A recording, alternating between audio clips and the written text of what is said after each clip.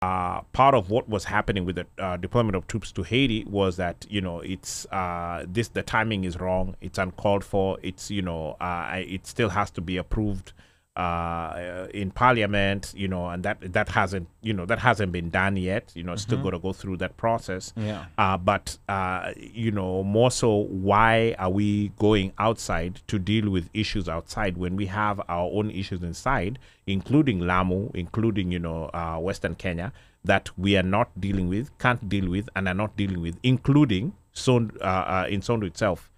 In South Nyanza, where the guys, there's killing. What's that's happening been in Sondu? Because that's another issue that has not been properly covered by the media. Supposedly tribal clashes. Like rival.